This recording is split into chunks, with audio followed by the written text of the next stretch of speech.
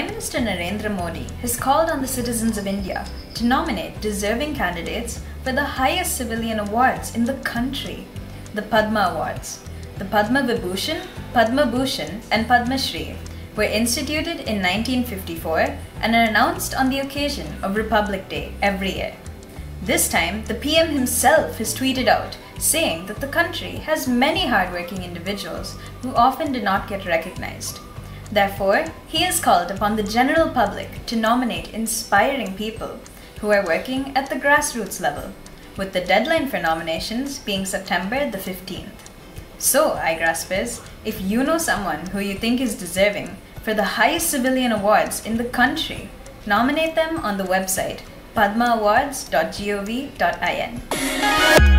Himachal Pradesh last week has seen torrential rainfall, which has led to massive landslides and flooding in the state.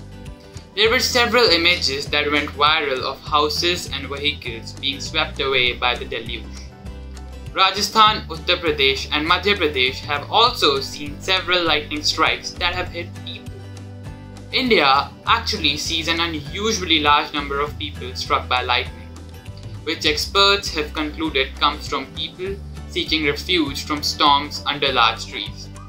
In fact, scientists say that being under a tall tree is actually one of the worst places to hide out during a lightning storm, as lightning is more likely to strike you then.